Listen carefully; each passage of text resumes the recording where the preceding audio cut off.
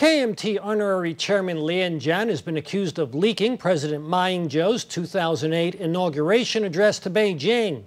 The accusation follows a revelation in a soon-to-be-released book by Ma's former national security chief, who said that Lien transcribed the speech word for word before Inauguration Day.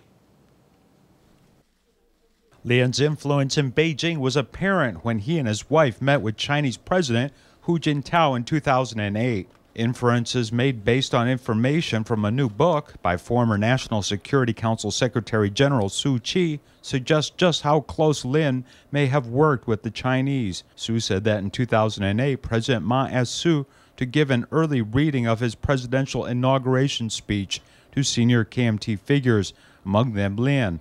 This is what Su wrote. The meeting with Lien left a deep impression on me. After hearing the speech, Lien immediately took out paper and pen and asked me to repeat the speech word for word. He then wrote every character. I wondered why he wanted to do this, since the speech would be made public in just 2 days.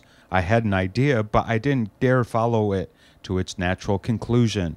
Political pundit Clara Chou attempted to fill in the blank for Su.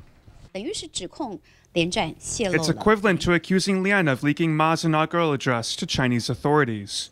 People believe that Lien leaked state secrets and engaged in espionage on behalf of China. The presidential office wouldn't speculate, but Su is a close advisor of the president. DPP Legislator Tsai Huang-liang believes the release of these revelations before the election is no coincidence. According to Tsai, Ma's goal is to push Lien out of the cross-strait spotlight, so Ma can consolidate control over negotiations with China.